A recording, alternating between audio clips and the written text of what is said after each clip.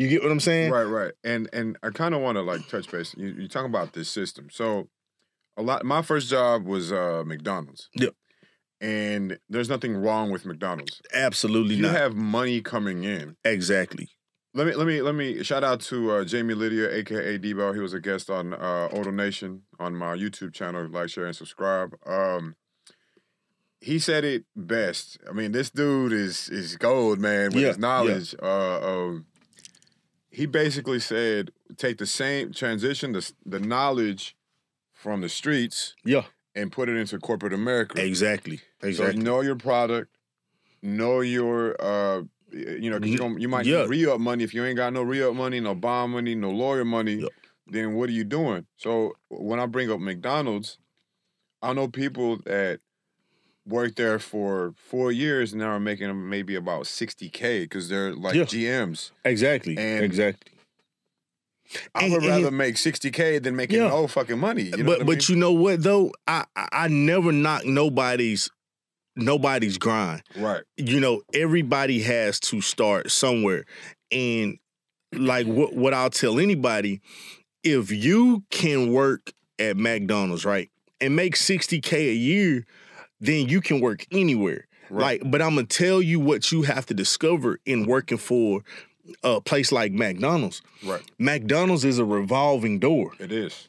So if you stick around long enough, you're going to rise to the top. If you come to work every day, you work hard, you're dedicated, you're highly motivated, when everybody else is on smoke breaks and won't come back to work on time, if you're where you need to be doing what you're supposed to do, the cream is going to rise to the top. Exactly.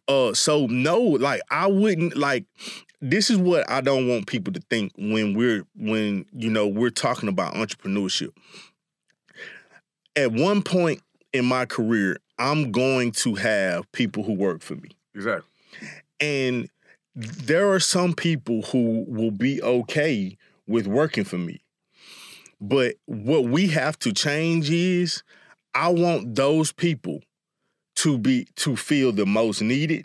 Yes. I want them to be the most appreciated, and I want them to be the most taken care of. Right. Because what we have to understand as business owners, as entrepreneurs, as managers, as supervisors, without the worker ant is the most important part of the colony, bro. Right. Like, and sometimes they all serve the queen, exactly, but they all have a role. Exactly, that the queen without the worker ant is nothing. She has nothing to be a queen over. Nah. So I don't want anybody to think that we're downing people who work for a living. That's not what we're here to do. Like, I just want you to know that if there's anything, if you have a dream to work in corporate America, if you have a dream to go from a bank teller to a loan originator, like, don't die on that dream. But also, we want you to know that, look, beyond just being a bank teller or a loan originator, like, it is a possibility that you can have your own bank. Right. Like, I don't want anybody to limit. It's not easy. Exactly. I don't want nothing in life that is worthwhile. It's gonna come easy. What this man is doing, he started a business. For all my business owners, this is just a little jewel. If you start a business in the fourth quarter, expect adversity.